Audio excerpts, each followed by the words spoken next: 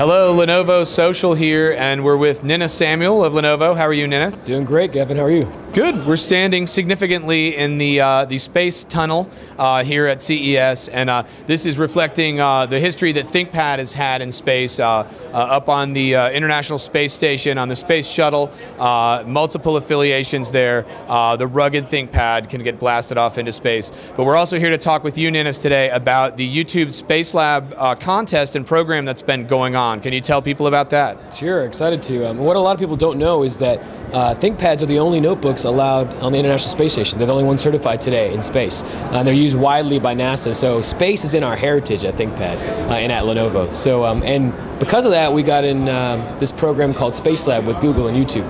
And it's a program that basically lets students 14 to 18 around the world submit experiment ideas to be conducted on the International Space Station. So we had thousands of student teams from around the world submit experiments, and we have an amazing panel of judges, including Stephen Hawking and astronauts from around the world who are judging those experiments right now.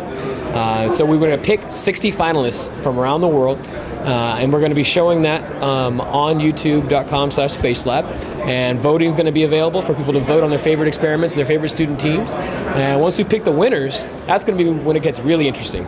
We're going to let the winning teams take zero-gravity flights out of Washington, D.C. this year, and the winners are going to be sent to Russia to be the youngest people ever to have spaceflight training.